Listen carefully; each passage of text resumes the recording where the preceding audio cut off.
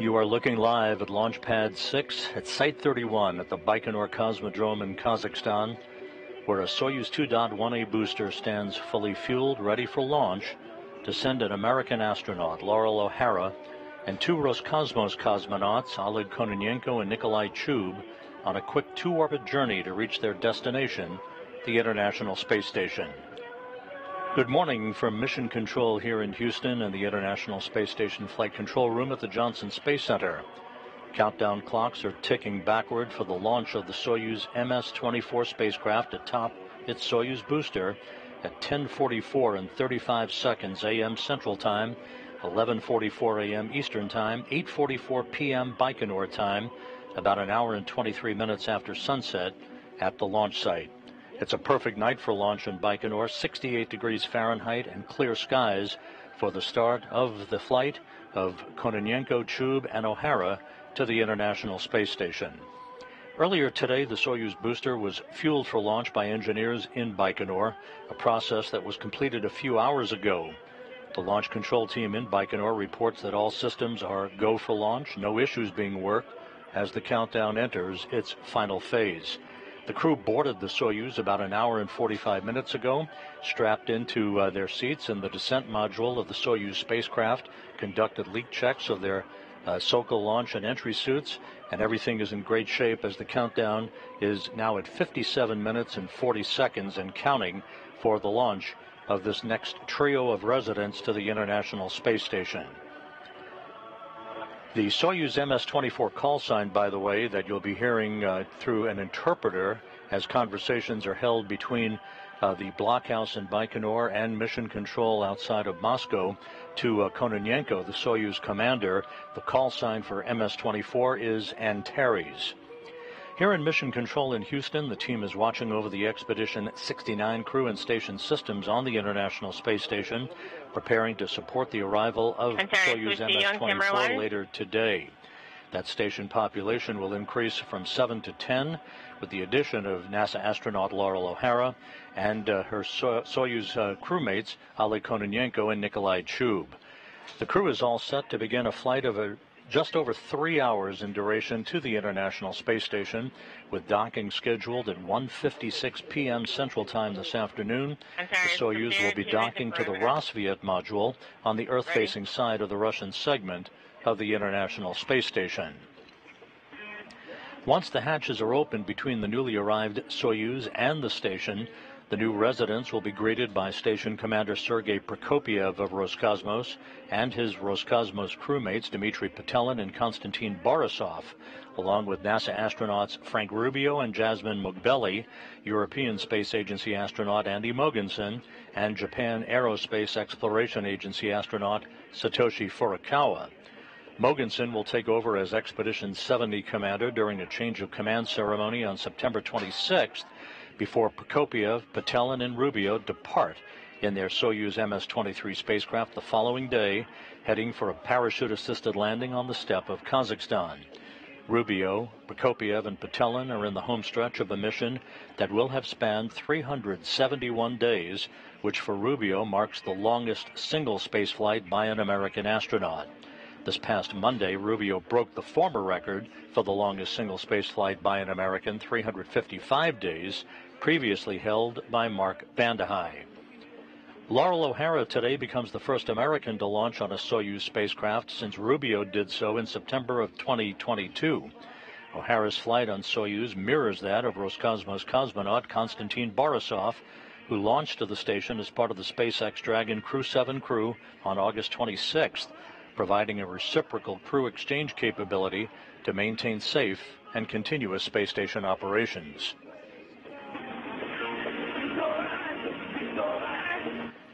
The music that you're hearing is being piped to the crew aboard the Soyuz spacecraft. This is a traditional way of having the crew relax a bit during the final hour or so of their countdown before launch. Back here in Mission Control, the Orbit 2 team of flight controllers is on console at this hour. They are involved in watching over the station's systems, checking everything out, making sure that the station is in the right configuration to accept the Soyuz spacecraft later today, with docking scheduled again at 1:56 p.m. Central Time this afternoon. The two flight directors who are on console today are Chris Dobbins and Ronak Dave. They are joined by spacecraft communicator Jessica Meir, veteran astronaut, no stranger to Soyuz operations, having launched almost 4 years ago to the day on Soyuz MS-15 in September of 2019. Again, you're looking now live again with a view of the Soyuz MS-24 on the launch pad at Baikonur. Liftoff scheduled just 53 minutes, 45 seconds from now at 8:44 p.m. Baikonur time. That's 10:44 a.m. Central Time this morning. The countdown is proceeding on schedule, with no issues being reported from the engineers at the blockhouse in Baikonur. Atop the Soyuz 2.1A booster, strapped into their seats in the descent module of the Soyuz, NASA's Loral O'Hara and Oleg Kononenko, along with Nikolai Chub of Roscosmos. Kononenko, the Soyuz commander, is in the center seat of the descent module, flanked to his left by Chub, serving as board engineer number 1. To Kononenko's right, NASA's Loral O'Hara, serving as board engineer number 2. For O'Hara and Chub, this will be their first flight into space. For Kononenko, his 5th flight into space. Kononenko and Chub are embarking today on a 1-year mission aboard the International Space Station. They will return to Earth next September with NASA's Tracy Dyson, who acted as O'Hara's backup during the past several weeks of training down in Baikonur, and who is launching next spring on Soyuz MS-25 with Roscosmos cosmonaut Oleg Novitsky and a Belarus researcher, Marina Vasilevskaya, who will be flying as a spaceflight participant on a so-called taxi flight. O'Hara will land on Soyuz MS-25 with Novitsky and Vasilevskaya. And as a note of interest, Kononenko, who is the chief of Roscosmos' Cosmonaut Corps, currently ranks 6th on the all-time list of most days in space by a human. By the time he completes his mission a year from now, he will have jumped to the top of the list with more than 1,000 days in space. Number 1 and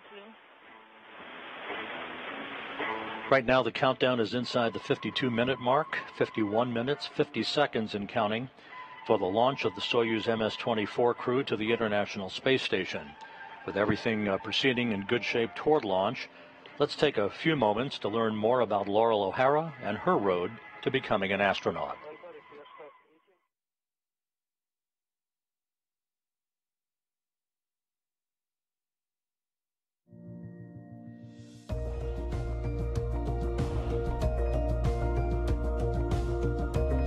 I've wanted to explore ever since I was a little kid, and I'm not totally sure where that came from. I've just always been really curious and interested in other places.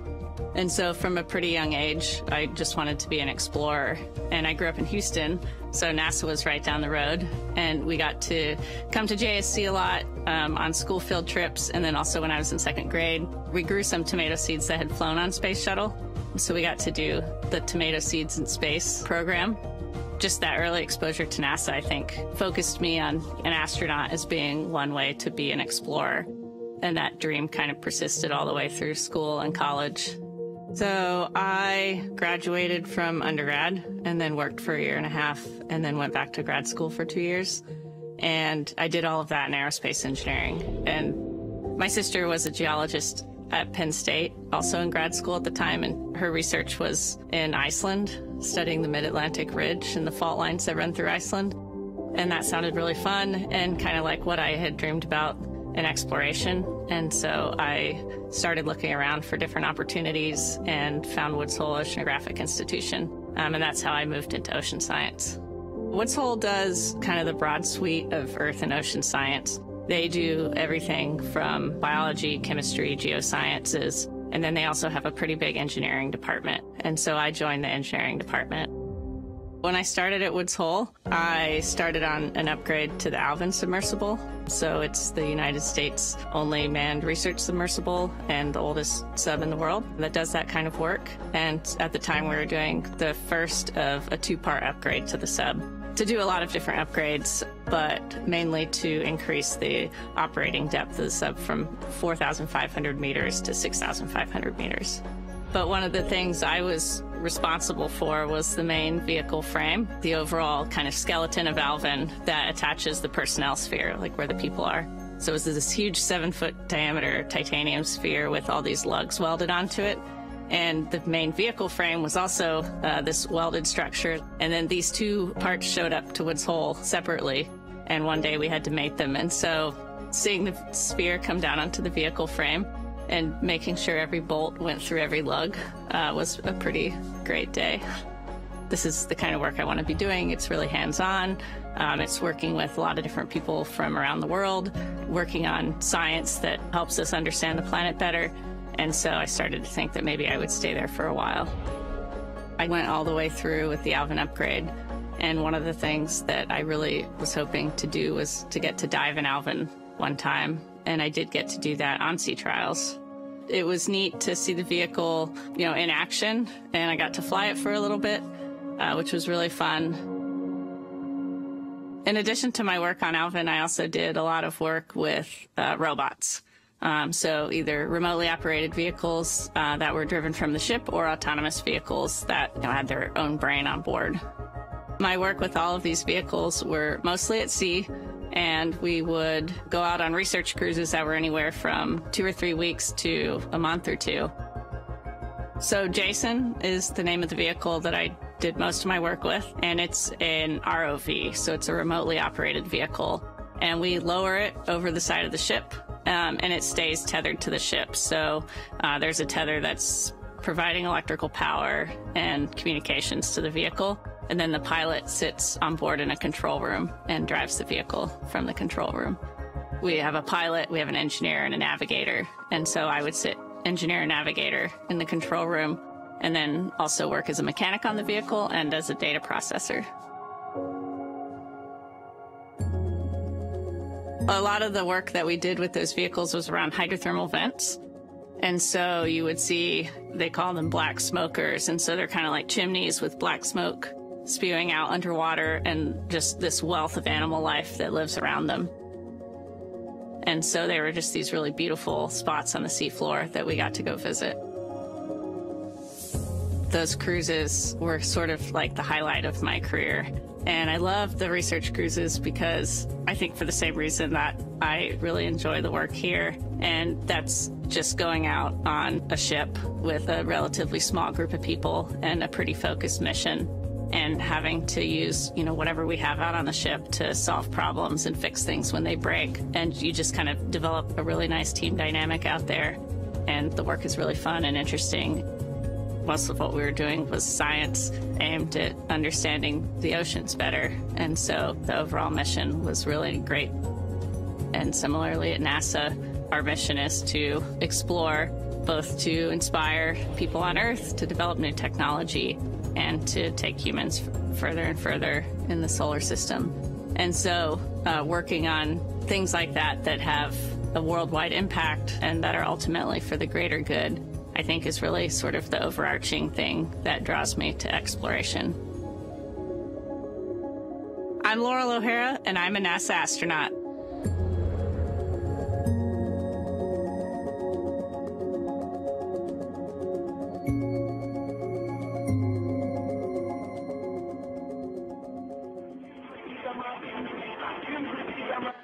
A look at NASA's Loral O'Hara, who in a few hours will take up residency for the next 6 months on the International Space Station. If you're just joining us, you're looking live at Site 31 at the Baikonur Cosmodrome in the Central Asian Desert in Kazakhstan, where we are 45 minutes, 14 seconds away from the launch of O'Hara, Oleg Kononenko, and Nikolai Chub to the International Space Station. The crew flew to the Baikonur Cosmodrome from their training base at Star City, Russia on August 29th for final pre-launch training and inspections of their Soyuz spacecraft. While that was ongoing, the MS-24 spacecraft was encapsulated into the upper stage of the Soyuz booster in the integration building late last week. After the 3 stages of the Soyuz booster were mated together, the Soyuz rocket began its trek to the launch pad shortly after sunrise on Tuesday, hauled to the pad horizontally on a rail car, in a process that took about 30 minutes to complete. Once at the pad, the Soyuz was raised hydraulically to its vertical position for final pre-launch preparations as engineers hooked up electrical and fuel lines to complete the vehicle's testing. And we continue to watch the countdown clocks tick backward for the launch of this next crew to the International Space Station, approaching the T-minus 44-minute mark. Out on Launch Pad 6 at Site 31 at the Baikonur Cosmodrome, that you can see there in your view, the Soyuz booster poised for launch, fully fueled with kerosene and liquid oxygen as the propellant. The Soyuz 2.1A is the ticket to ride for crews that launch to the International Space Station from the Baikonur Cosmodrome. Let's take a moment to take a closer look at this Soyuz booster. The Soyuz rocket stands 162 feet tall, weighs about 640,000 pounds, and consists of the Soyuz spacecraft inside a protective shroud at the top and the three-stage Soyuz 2.1A booster below. The first stage has 4 liquid engines strapped to the side of the core vehicle. Each will burn for 1 minute and 58 seconds before they drop away. The core engine of the first stage also serves as the second stage and continues to burn until 4 minutes and 57 seconds into the flight. The third stage has a single engine that will ignite before the separation of the second stage, helping to push it away safely. It will burn until the 8 minutes and 46 seconds mark of the flight, and at that point the Soyuz spacecraft will separate from the third stage, having arrived at its preliminary orbit. And again, back live with the view of the launch pad at the Baikonur Cosmodrome, the gantry arms that are enveloping the Soyuz booster. They will spread or retract to their position perpendicular to the rocket itself a few minutes from now, as we continue the countdown flawlessly, approaching the T-minus 42-minute mark. Meanwhile, the International Space Station is flying over the southern Pacific Ocean, about to cross the southern coast of South America at an altitude of 262 statute miles, about to begin a southwest to northeasterly track that will carry it across the west coast of Africa a short time from now. No problems being reported as the countdown proceeds smoothly from those engineers at the blockhouse in Baikonur. Atop that booster, strapped into their seats in the descent module of the Soyuz, which is the center section of the 3-section Soyuz capsule, are NASA's Laurel O'Hara, and from Roscosmos, Oleg Kononenko and Nikolai Chub. The 3 sections of the Soyuz spacecraft are familiar to those who have watched previous missions to the International Space Station. Here's a look at this workhorse Russian vehicle. The whole Soyuz spacecraft is 24.5 feet long with an overall volume of 301 cubic feet and comprised of 3 modules. The descent module, situated in the middle of the Soyuz vehicle, contains customized seats for the crew members during launch, entry, and landing, and contains all the controls and displays necessary for the flight. It also houses life support systems, batteries for the re-entry and landing, and the parachute and soft landing rocket engines that slow the Soyuz just before touchdown as the spacecraft lands in Kazakhstan. There are 8 hydrogen peroxide thrusters located on the module, which are used to control the spacecraft's orientation, or attitude, during the descent until parachute deployment. The descent module also contains a guidance, navigation, and control system used to maneuver the vehicle during the descent phase of the mission. This descent module is 7.3 feet long with a diameter of 7.1 feet and a habitable volume of 124 cubic feet. It is the only portion of the Soyuz that survives the return to Earth. The orbital module at the top is 9.8 feet long. It connects to the descent module via pressurized hatch. This is where the crew has a small amount of room to move around following launch during the flight to the space station. It has a docking mechanism, hatch, and rendezvous antennas located at the front end. The docking mechanism is used to dock with the space station, and the hatch allows entry into the orbiting complex. The rendezvous antennas are used by the automated docking system, which uses radar, to maneuver toward the station for docking. There is also a forward-looking window in the module that the crew can use to take manual measurements of distance and closing speed with a laser rangefinder in the event of failure of the rendezvous radar system. The propulsion module houses the oxygen storage tanks, the main engine, and the attitude control thrusters, avionics, and communication and control equipment. The propulsion portion of this module handles all orbital maneuvers, including those needed for the rendezvous with the space station and the deorbit burn at the end of the spacecraft's mission. Before they are deployed, the two solar arrays are folded against the body of the propulsion module, which, along with the orbital module, separates from the descent module after the deorbit burn. The solar panels span almost 35 feet. The entire spacecraft serves not only as a crew transport vehicle to and from the space station, but also as an emergency return vehicle in the unlikely event the crew needs to leave the station unexpectedly.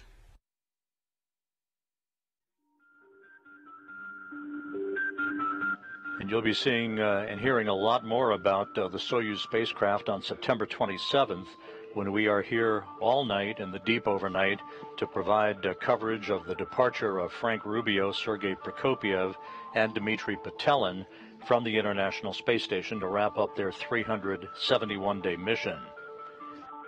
We're also just a few minutes away from receiving from Baikonur a video B-roll feed of all of the crew's activities that led up to their boarding the Soyuz spacecraft a couple of hours ago. We'll be bringing that to you as soon as that feed comes in from Baikonur just a couple of minutes or so from now. The ride to orbit for O'Hara, Kononenko, and Chubb will take about 8 minutes and 45 seconds. That's the point at which we'll have third stage shutdown of the Soyuz booster and spacecraft separation, placing the Soyuz in its initial orbital plane. The solar arrays and navigational antennas will deploy right after spacecraft separation, and the chase will be on for the Soyuz to catch up to the International Space Station. Because the orbital mechanics in this launch date were specifically selected for a two-orbit, 3-hour-plus rendezvous for O'Hara, Kononenko, and Chubb, they will begin the automated process for rendezvous maneuvers to raise the altitude of the Soyuz to match that of the International Space Station, and to begin closing the gap between the Soyuz and the station as rapidly as possible. The first rendezvous burn, called a DV-1 burn, or Delta Velocity 1 burn, of about 4.74 meters per second, is scheduled some 39 minutes after launch, about 10 minutes before what is called automated rendezvous operations begin. The Soyuz will rapidly begin to close the gap between itself and the International Space Station, and later this afternoon will arrive in the vicinity of the space station itself, conducting a fly-around of the station to precisely align itself with the Rassvet module on the Earth-facing side of the Russian segment of the complex.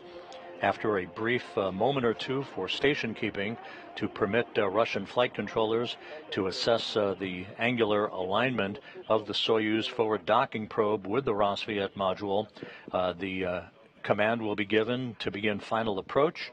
That will be a very slow glacial approach of about 1/10 of a meter per second in its final phase, allowing the Soyuz to dock with the station's Rassvet module at 1:56 p.m. Central Time, 2:56 p.m. Eastern Time.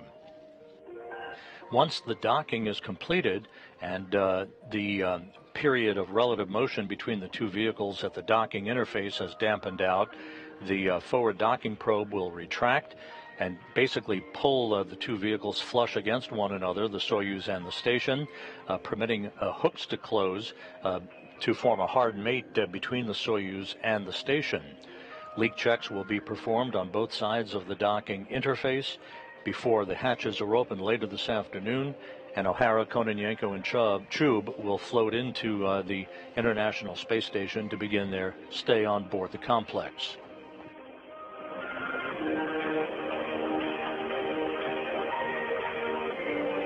And again, we are standing by for the roll of video from this morning's crew activities down in Baikonur that began several hours ago. The gantry arms that you see buttressed up against the side of the Soyuz rocket out on Site 31, Launch Pad 6, will begin to spread a short time from now, as the countdown has now reached the 35-minute, 17-second mark.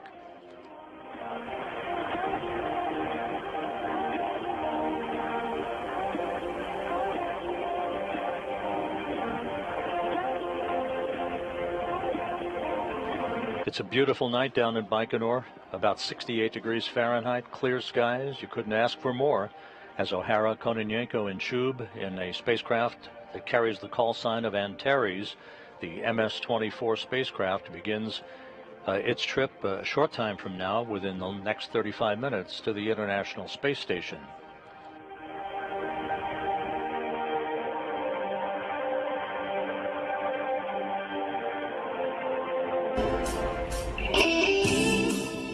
And here is the video of this morning's activities down in Baikonur.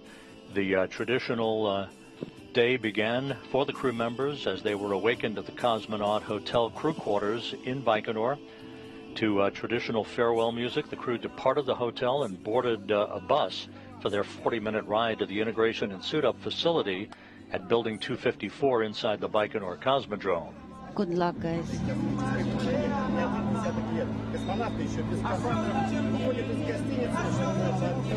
Cosmonauts are still not seated in their spacesuits. Behind the three prime crew members, the backup crew, NASA's Tracy Dyson and Roscosmos's Alexei Ovchinin. Good luck.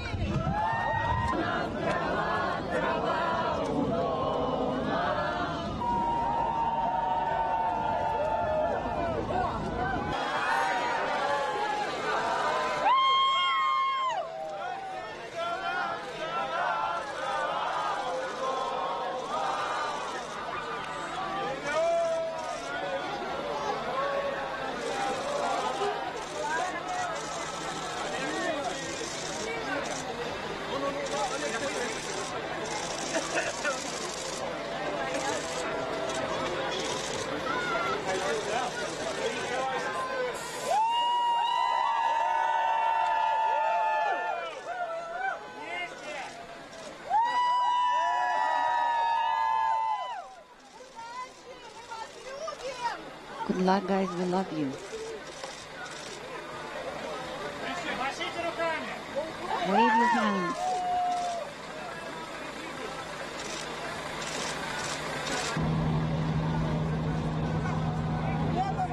Again, you're looking at video that was recorded several hours ago, now being fed to us from Baikonur, as the three crew members, O'Hara, Kononenko, and Chub, boarded their bus for their 40-minute ride out Good luck. to Building 254, the integration building and suit-up facility inside the Baikonur Cosmodrome.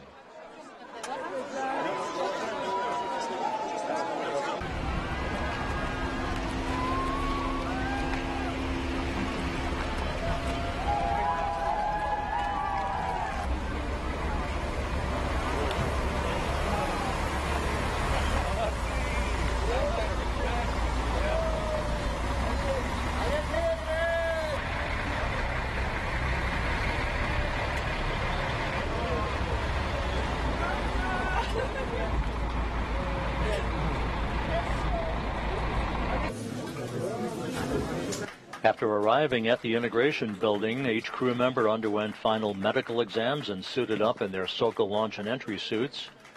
One by one, the crew members moved to a mock-up of a Soyuz spacecraft seat, allowing technicians to conduct pressure checks to ensure that their suits were free of any leaks.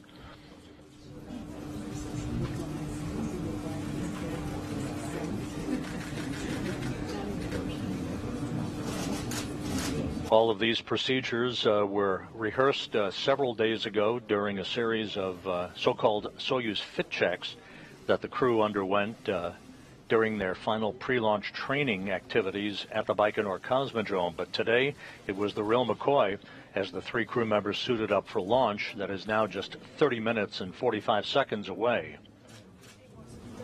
Family members and invited guests looked on across a protective pane of glass, maintaining quarantine, as the suit-up was completed about 5 hours prior to launch.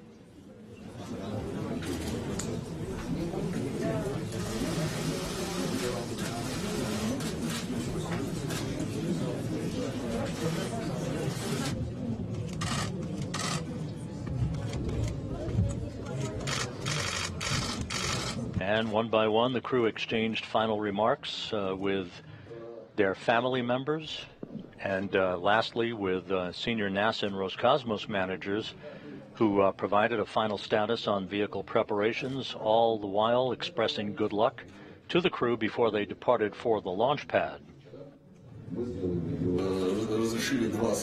Okay, so I was allowed to say two words. Yesterday we had 2 launches of our shows. We know that 3 is the magic number, so I'm sure everything will be fine. And from all the actors of our theater, I would like to wish you so that everything is nominal in your ascent to the orbit. Also, that hope that the docking will be successful, and you will do everything that you are required. And so we will be on the ground here in our creative, artistic weightlessness, and you will be up there in space. Those so good remarks luck, coming guys. from a Moscow theater group, part of the invited guests for today's launch. That's all I wanted to say.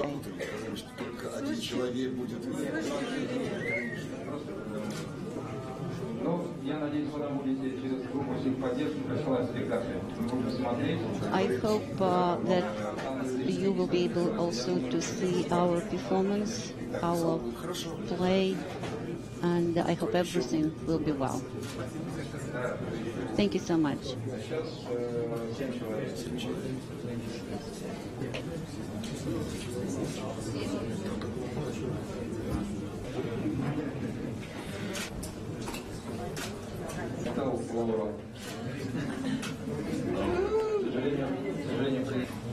How do we look at our fashion t-shirts? You look great. Be out of the crowd right away. Remember that look? You look great.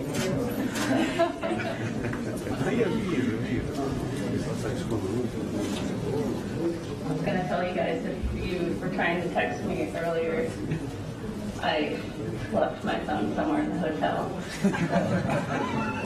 John will have to go on a treasure hunt. You have acquired all of your belongings at this point.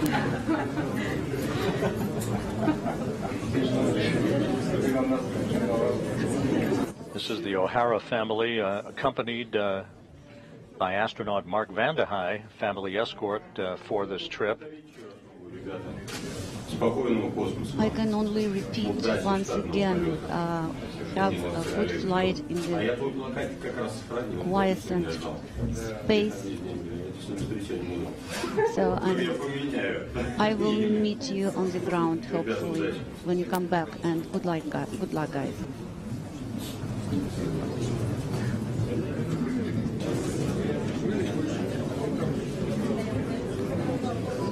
Kononenko and Chub embarking today on a one-year mission to the International Space Station for Loral O'Hara's 6 months on the complex.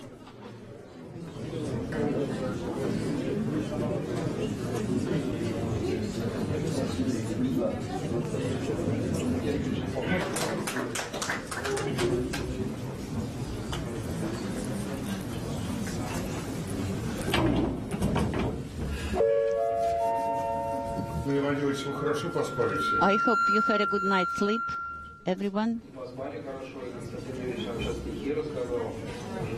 Yes, we had a good night's sleep. Guys, it's not a very easy task that you have.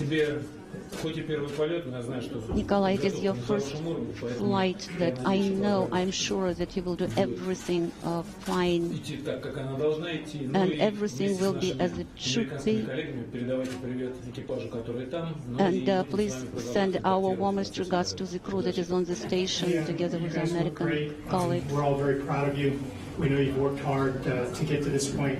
We look forward to seeing how you work on orbit. I wish the capsule was big enough for all of us to go with you. But it's a little small for that, but our hearts will be with you. We'll be watching, and we'll be here when you get back. Thank you so much. I wish you good flight and good luck, of course. Have a good flight, docking, and also nominal work on the station, and of course, good luck. Thank you so much. Thank you, guys.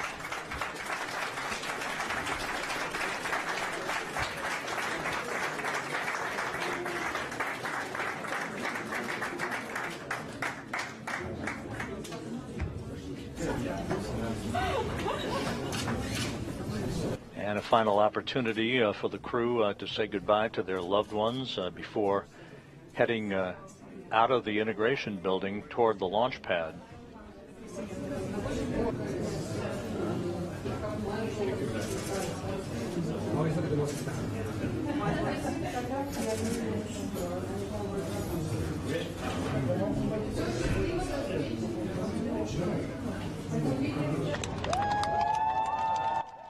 The crew members now seen leaving the Site 254 integration building. This enabled Kononenko, the Soyuz commander, to report that he and his crewmates were ready to proceed to the launch pad.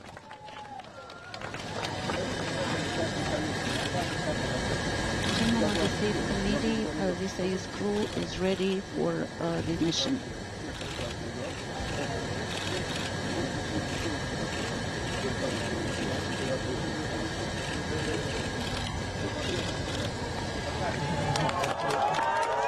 Goodbye, everyone.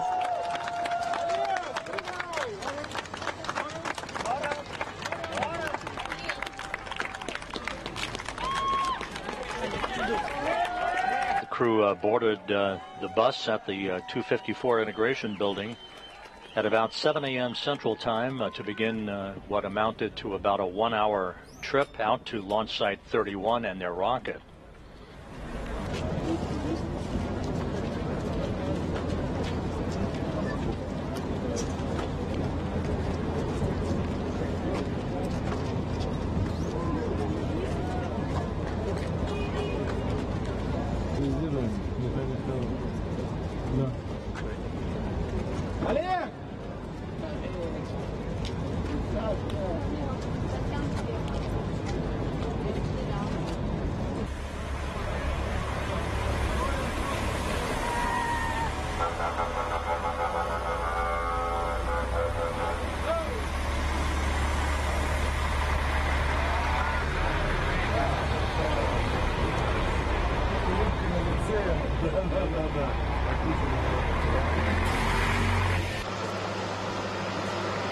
And there you see the buses arriving at the pad. The crew, Kononenko, Chub, and O'Hara, you'll see in a moment, climbing a few stairs to wave goodbye to well-wishers, and then entering the elevator for the ride to the top of the Soyuz rocket to board their spacecraft, which they've now been aboard for the past several hours.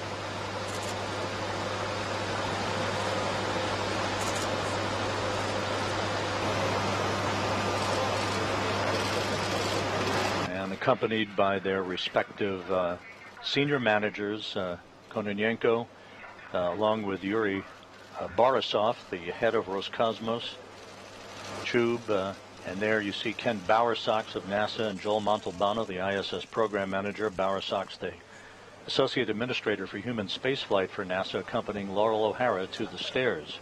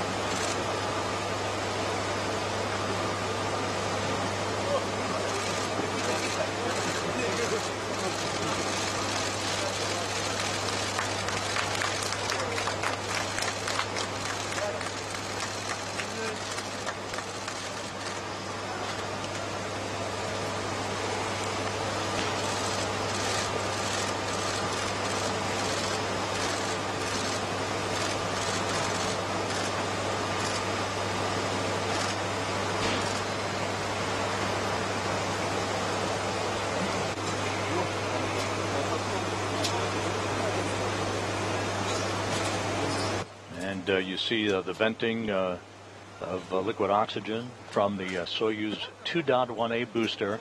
The crew now has been aboard the spacecraft for the past several hours. The countdown now inside the T-minus 20-minute mark.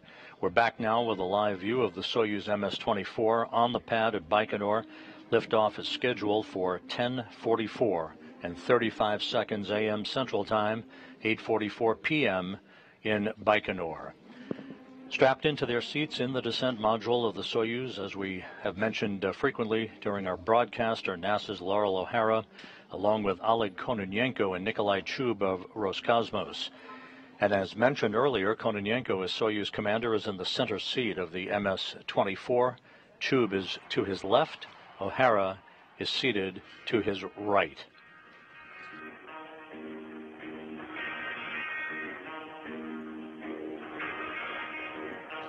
At the time of launch, the International Space Station will be flying over southwestern Kazakhstan at an altitude of about 262 statute miles. The station will actually pass over the Cosmodrome 23 seconds after Soyuz lifts off and will leapfrog past the Soyuz as Kononenko, Chub, and O'Hara climb to their preliminary orbit. 8 minutes and 45 seconds after launch, the third stage engine of the Soyuz booster will shut down, and the Soyuz will separate from its launch vehicle in its preliminary orbit, deploying its solar arrays and navigational antennas. At that point, the three crew members will trail the space station by 1,145 miles. The chase will be on, resulting in docking of the MS-24 spacecraft to the Rassvet module of the International Space Station at 1:56 p.m. Central Time today.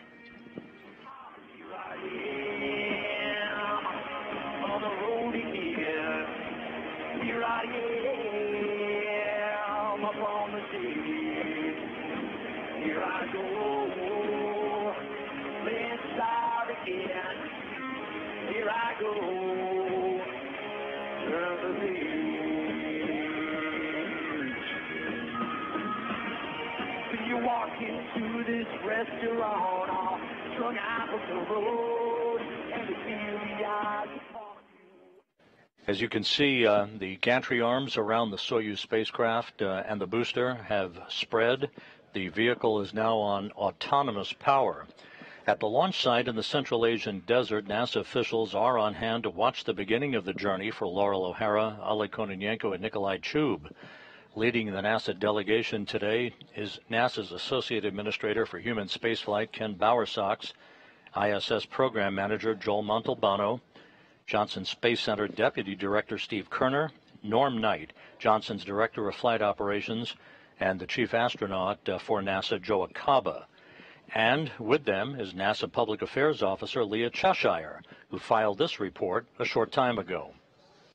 Hi, Rob. We're here at the launch viewing site at the Baikonur Cosmodrome in the Kazakh desert. We are surrounded by miles of sandy soil and brush, with our focus on Soyuz MS-24 perched on pad 31, just about 2 miles away from us. Now, this evening, we're in the low 60-degree Fahrenheit range. That continues to drop, but we're looking up to clear skies for our crew tonight. Now, in contrast, the NASA delegation on the Roscosmos charter received a very windy welcome when we arrived in Baikonur on Monday, and we saw a very chilly but by-the-book rocket rollout on Tuesday at 7:30 a.m. local time. And since we've been here, we've also seen many of the residents who call this desert home, including camels, cows, and horses. The crew's rigorous training has led to this moment, and they are ready inside the capsule, with this being the first space flight for Loral O'Hara and Nikolai Chub, and the fifth for Oleg Kononenko. O'Hara's family is here cheering her on for her maiden voyage, and of course, so are we. Now we're looking forward to liftoff and seeing Soyuz rise on the skyline and light up the night. And with that, I'll send it back to you, Rob. Thank you, Leah. The countdown is approaching the T-minus 15-minute mark. Everything is in great shape. The vehicle fully fueled. It is on autonomous power at this hour. You're going to be hearing a number of rapid-fire activities over the course of the next few minutes. The 1 minute to command key to start is scheduled at the T-minus 8-minute mark. Preparations will be transitioning to an automated mode, which is equivalent to a ground launch sequencer at the T-minus 7-minute mark.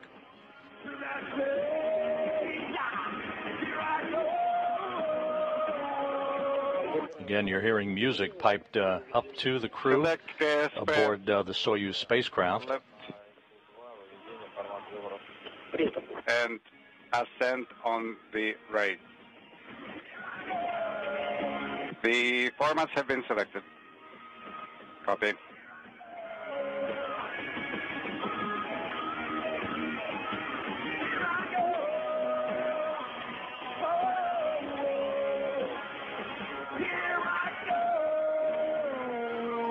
It's a little bit difficult to perceive, but buttressed up against the side of the Soyuz 2.1A rocket are two umbilical towers that have provided all of the consumables for the spacecraft throughout the course of the countdown preparations.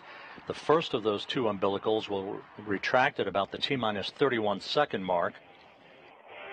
The second of the two umbilicals, you'll see when we get there, will retract at about the T-minus 12 second mark or so. That will initiate the engine sequence start. The engines will come up to full thrust, and then there'll be full ignition of the spacecraft's first stage engines, and the hold down posts will be retracted, and the Soyuz rocket will be on its way. Again, it's about an 8-minute 45-second ride to orbit for third stage shutdown and spacecraft separation. The solar arrays and navigational antennas will deploy. The Soyuz will be about 1,145 miles behind the International Space Station and will begin the automated rendezvous sequence just a few minutes after reaching its preliminary orbit, with a delta velocity burn just 39 minutes after launch. That will raise the orbit of the Soyuz and fine-tune its path to the station, initiating those automated rendezvous operations. Because this is a fast-track two-orbit rendezvous for the Soyuz, there won't be as many rendezvous burns required, because the Soyuz will be moving into the exact plane of the station's orbit, the corridor. You can liken it to a car moving on from an exit ramp to a freeway and getting into the right lane to provide the shortest distance between itself and its destination.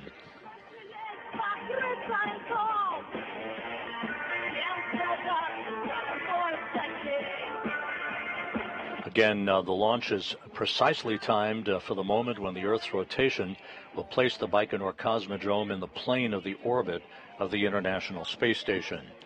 On board the station itself, the Expedition 69 crew, led by Commander Sergei Prokopiev, the multinational crew that's on board the station, will be eagerly awaiting the arrival of their new crewmates later today, with docking scheduled at 1:56 p.m. Central Time. Assuming everything goes as planned, the hatches are scheduled to be opened around 4:30 p.m. Central Time this afternoon to allow O'Hara, Kononenko, and Chub to enter their home, which for Kononenko and Chub will be about a year's worth of stay on board the station. Loral O'Hara will be spending 6 months on the international outpost.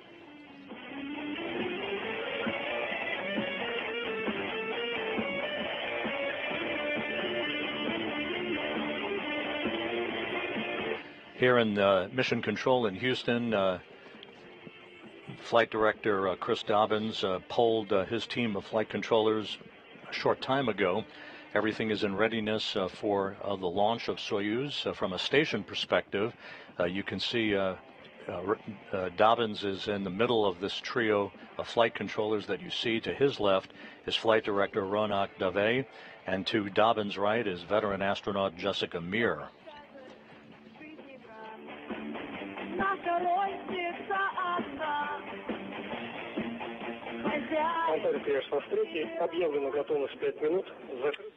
Antares, this is 5-3. Launch minus 5 minutes. Close helmet visors. Copy, closing helmet visors. The interpreter talking to Soyuz Commander Oleg Kononenko in the descent module of the Soyuz MS-24 spacecraft. as we are now inside 10 minutes until launch.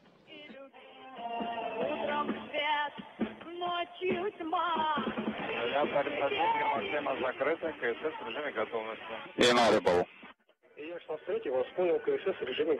Copy, KSS is ready.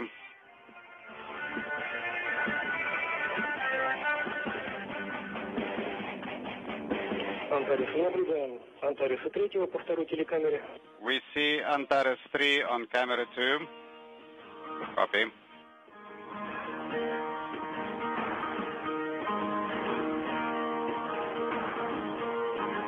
When I walk beside her, I am a better man. This is traditional for the technicians at the blockhouse in Baikonur to uplink music of their choice to the crew members in the final hour before a countdown.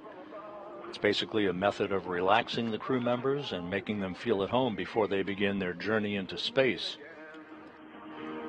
For a quick look at the milestones en route to orbit, first stage separation is expected at the 1 minute 58 second mark into the flight, followed at 2 minutes and 34 seconds by the jettisoning of the launch shroud that envelops the Soyuz capsule itself. Second stage shutdown is scheduled at 4 minutes 37 seconds after launch, followed 11 seconds later by second stage separation. The third stage lower skirt jettisoning is at the 4 minute 56 second mark, and third stage shutdown is at 8 minutes 46 seconds. That is the new computation for that, followed just 3 seconds later by third stage separation. Seconds after that, the solar arrays and navigational antennas will begin to be deployed, and the Soyuz spacecraft will begin in earnest its chase to catch up to the International Space Station. T-minus 7 minutes 40 seconds until launch.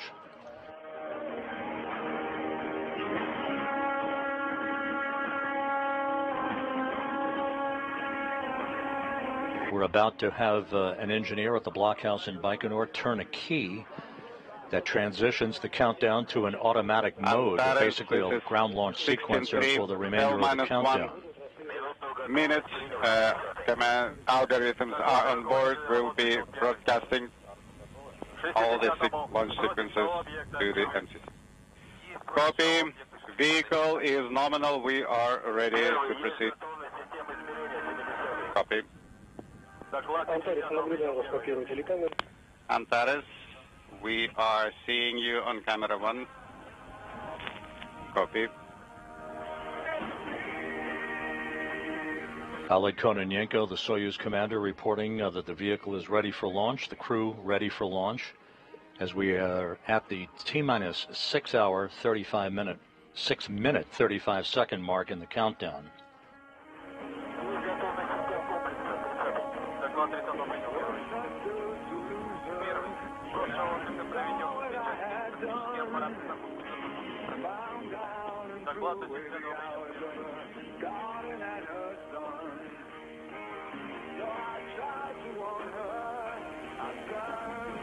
Again, at the time of launch, the International Space Station will be over southwestern Kazakhstan at an altitude of 262 statute miles and will pass directly over the Cosmodrome and the launch site 23 seconds after liftoff.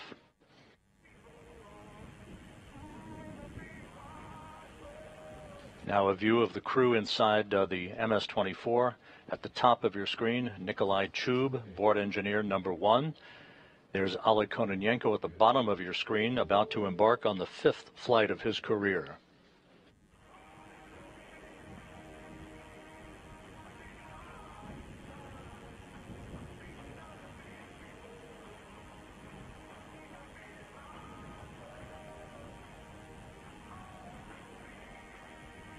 The countdown has gone by the book. The vehicle was fueled several hours ago. The crew boarded the vehicle at the T-minus 2 hour 45 minute mark, and now is poised to lift off just 5 minutes from now.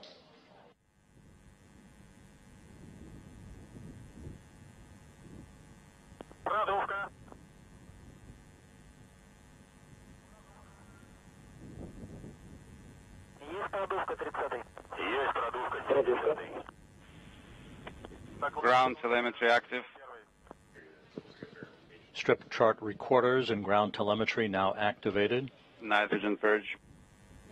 The fuel lines and other elements of the rocket engines now being purged with nitrogen to fireproof them by removing vapors of fuel and oxidizer.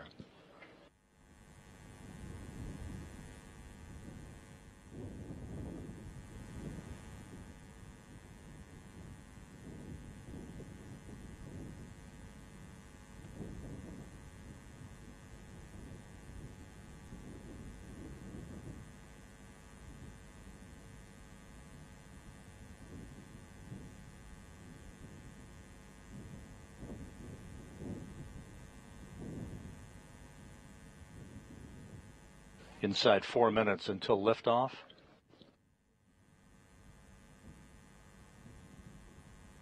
We're about a minute or so away from the pressurization of the fuel and oxidizer tanks to optimize fuel flow and provide additional structural rigidity to the launch vehicle out on Pad 6, Site 31 at the Baikonur Cosmodrome. We have now hit the T-minus 3.5 minute mark until launch.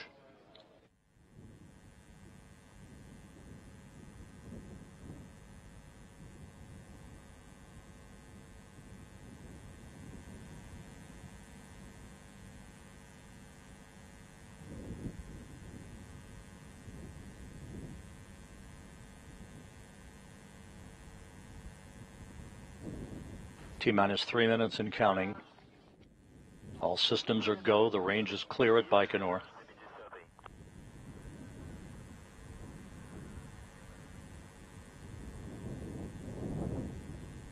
The key to drainage has been conducted.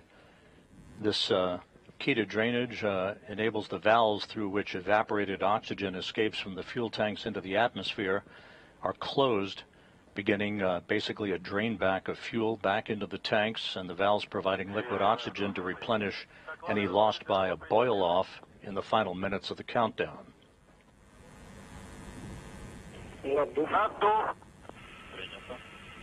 Tank repress in progress. Tank pressurization underway.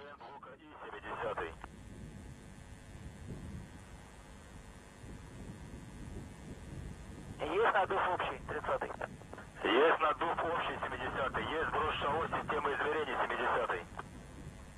Доклады руководителя... T-minus 2 minutes and counting.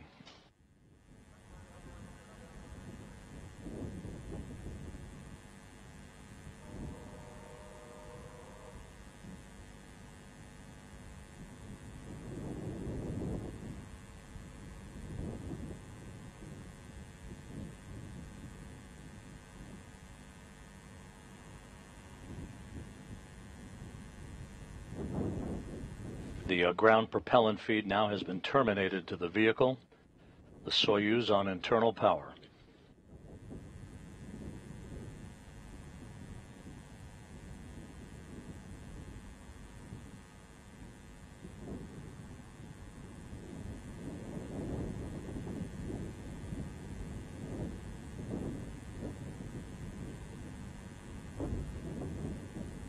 Coming up on T-minus 1 minute. The first umbilical tower again will retract at the T-minus 35 second mark. Minute.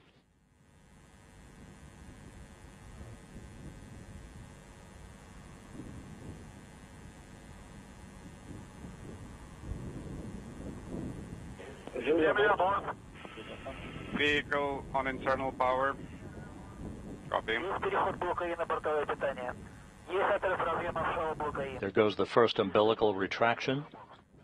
The second umbilical will retract in just a few seconds to initiate engine start sequence. T-minus 20 seconds. We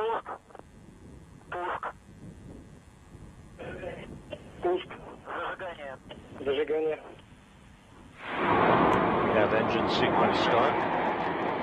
We have engine ignition. Second tower separation. 3, 2, 1. Pumps at flight speed. And liftoff. O'Hara, Kononenko, and Chu begin a short-duration journey for a long-duration mission on the International Space Station.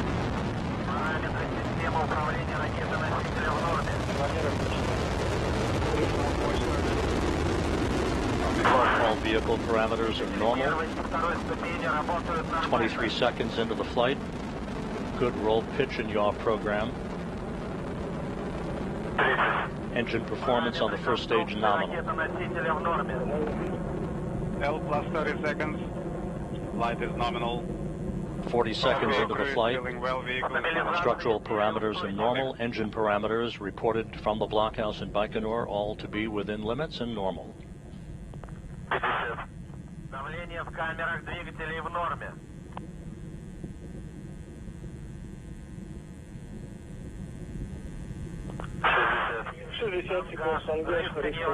L, 1 minute 5 seconds into the flight. Roll pitch yaw nominal. All the vehicle parameters are normal. Good reports coming in from the blockhouse in Baikonur. The vehicle arcing out to the northeast from the Baikonur Cosmodrome. Параметры системы управления ракеты-носителя в норме. 90 seconds into the flight. Двигатели первой и второй ступени работают нормально. L plus 90 seconds. Good engine performance being reported. 184608. C off nominal pressure in casual 1500. Copy. Coming up on first stage shutdown. And we have first stage separation. Shows jettison confirmed. Launch tower jettison reported. Everything in good shape. First stage separation 2 minutes, confirmed. 12 seconds into the flight. Casual is back to nominal 980. Copy. The vehicle now operating on its second stage engines. All parameters are normal. Good structural performance by the vehicle.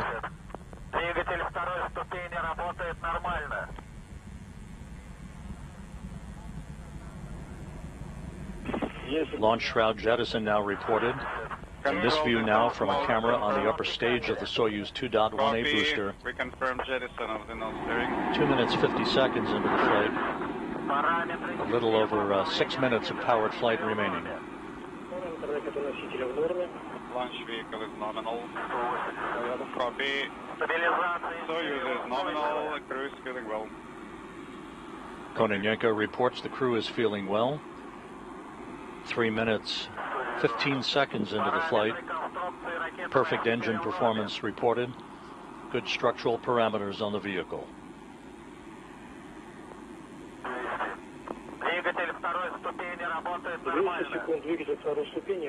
L plus 200 seconds. Second stage engine operating nominally. The second stage engine is functioning by the book. The Soyuz heading for its precise keyhole in space.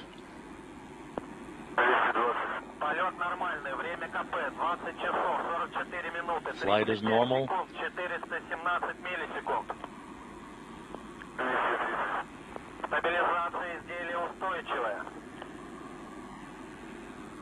Now 4 minutes into the flight, everything going perfectly. O'Hara, Kononenko, and Chub heading for their preliminary orbit and the chase to track down and dock to the International Space Station. L plus 250 seconds. 4 minutes 20 seconds into the flight. Roll pitch, all normal. Engine performance is normal as well.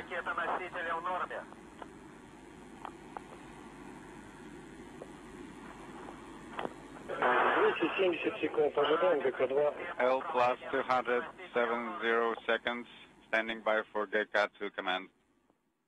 Copy. Coming up on second stage shutdown.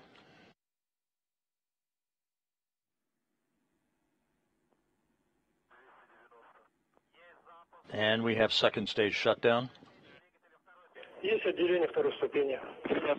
Second stage separation confirmed. Copy. GECA Second to stage command. separation confirmed. Copy. That's the skirt for the third stage. You saw it being jettisoned. 5 minutes, 15 seconds into the flight. About 3.5 minutes of powered flight remaining. The Soyuz now being propelled on the L+3 power of its 120 third stage seconds. engine. Launch vehicle is nominal. Copy. Soyuz is nominal. Crew is feeling well. Copy. Kononenko continuing to report that the crew is feeling well. Everything normal on board. 5 minutes, 45 seconds into the flight. Good third stage performance.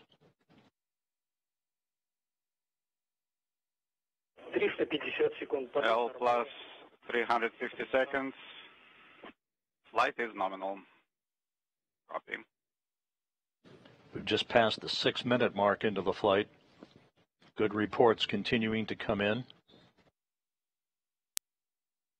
Control of the Soyuz spacecraft after it separates from the third stage will transfer to the Russian Mission Control Center outside of Moscow. 6 minutes, 25 seconds into the flight. Stage 3 engine operating nominally. Copy.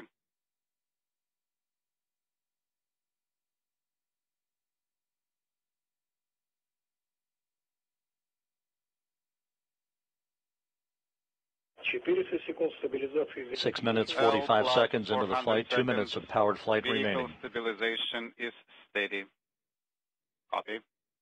Good, stable structural performance by the vehicle.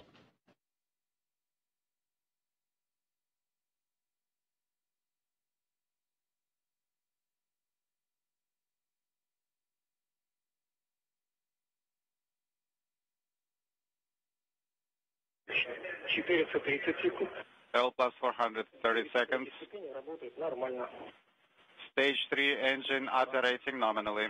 7 minutes, 20 seconds into the flight. Nothing but good reports coming in.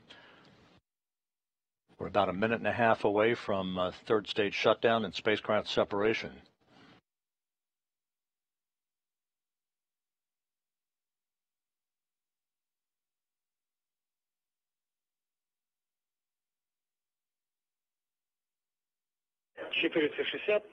L plus 460 seconds. Launch vehicle structural parameters are nominal. 7 minutes, 55 seconds into the flight. Everything is going perfectly so far. Less than a minute to go before third stage shutdown and spacecraft separation.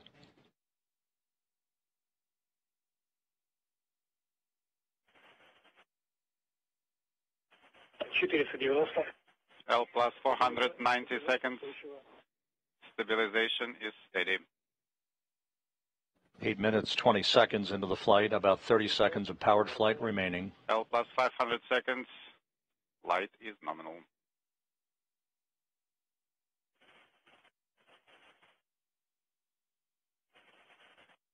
Right after third stage shutdown and spacecraft separation, we'll be standing by for the deployment of the solar arrays and navigational antennas on the Soyuz. L plus 520 seconds. Standing by now for third stage shutdown. Standing by for GK3. 530 and we have third stage shutdown and third stage separation. Engine cutoff confirmed.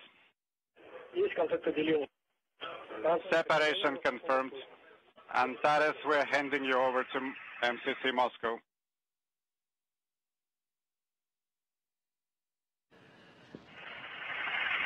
And the program has been activated, and the solar arrays and navigational antennas are now confirmed to have been deployed. Perfect ride to orbit for Loral O'Hara, Ale Kononenko, and Nikolai Chub. Antares, Moscow. The Soyuz being inserted into a perfect preliminary orbit as it begins its chase to catch up to and dock to the International Space Station later this afternoon. At the time of third stage shutdown, the Soyuz trailed the station by about 1,145 statute miles. Execute per page 35. Copy. R2 closed, SP1 and 2 are open, checking SP. Copy. Start AKG compartment check algorithm. Copy. Ready to start.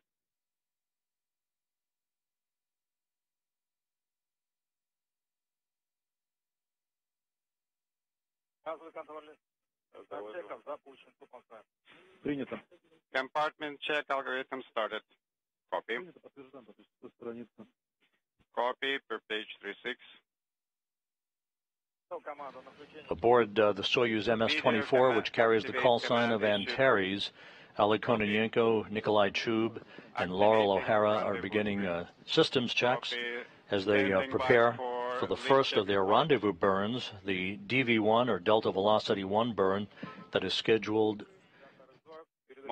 about 28 minutes from now. Measurement 1 at 1855. Pressure in SA 806. Pressure in orbital module 721. Instrumentation compartment 885. Copy. Next measurement in 5 minutes. Copy. OSK started course 2. This view now from the control panel inside the Soyuz MS-24. Ali Kononenko reporting that the crew is feeling great following its on-time launch and its uneventful ascent into its preliminary orbit. Long test started. Copy.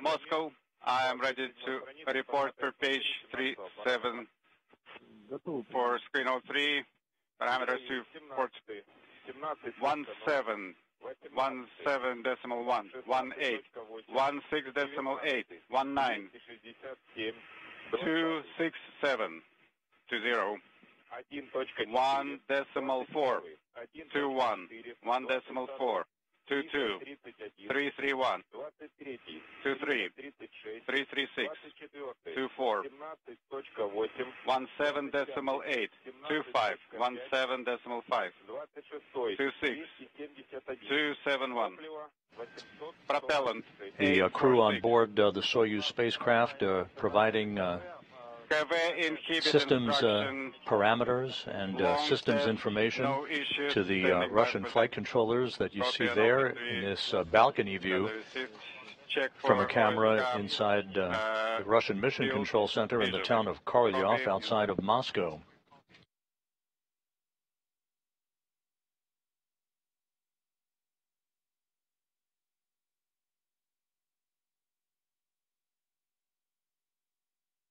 Over the course of the next hour or so, the crew will be testing its core's automated rendezvous system. That's the system that will automatically guide the Soyuz through all of the docking parameters and providing the range between itself and the International Space Station and the rate of closure. Everything is going well. All systems have deployed per the book. No reports on any deviations, so things are going well, and I wish you all the best. Thank you, Vladimir Alexeyevich.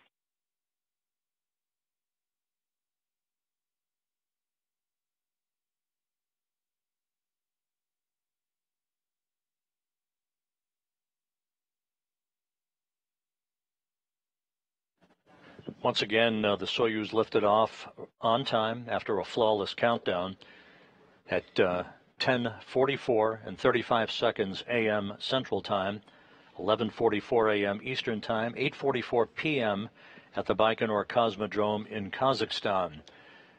All of the ascent events ticked off in perfect shape through the activation of all of the engines. All three stages of the Soyuz performed as advertised, depositing the Soyuz into a perfect preliminary orbit from which now they will begin the short two-orbit, 3-hour rendezvous to reach the International Space Station and a docking with the Rassvet module of the complex at 1:56 p.m. Central Time this afternoon. There's no call.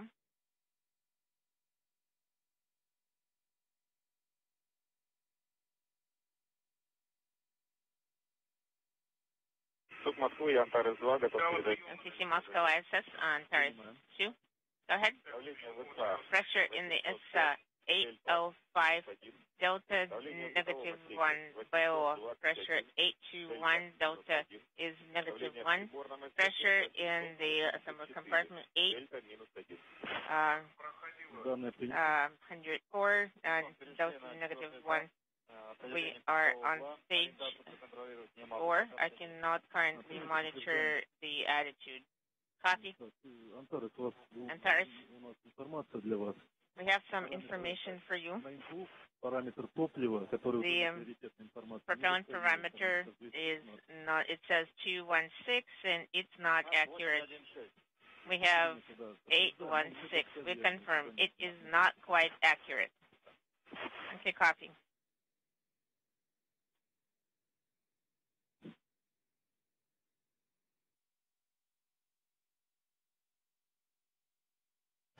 This is Mission Control Houston.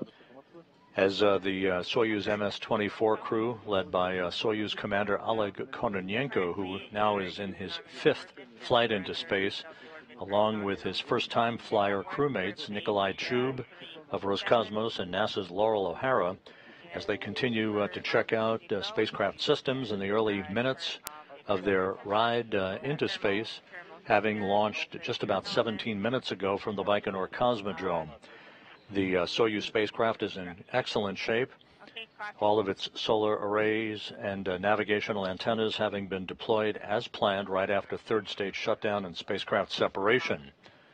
So with that, the beginning of automated rendezvous operations will begin in about 30 minutes or so, a series of rendezvous burns that will carry the Soyuz over the next 2 orbits into the neighborhood of the International Space Station, where it will close the gap slowly but surely, do a fly-around of the station to align itself to the Rassvet module of the International Space Station, and a docking at 1:56 p.m. Central Time this afternoon.